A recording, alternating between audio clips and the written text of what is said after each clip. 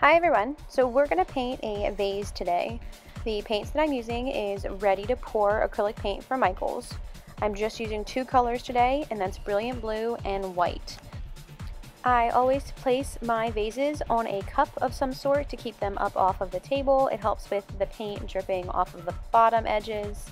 I am just layering the colors here until I get the entire vase covered, going back and forth between the blue and the white to get a neat pattern on the vase. I buy all of my vases from the dollar store, so they're only $1, and they have multiple different shapes, some small and some large, so you can have a variety on display. I am just about done layering the paint. I'm going to torch my paint, make sure I pop any air bubbles. The paint will continue to move for the next several hours, so I use my finger with paint on it and I wipe any spots that it might have missed, and that paint will eventually draw all the way around the vase and cover the whole thing. The vase has been resined, and this is what it looks like afterwards. Thanks so much for watching.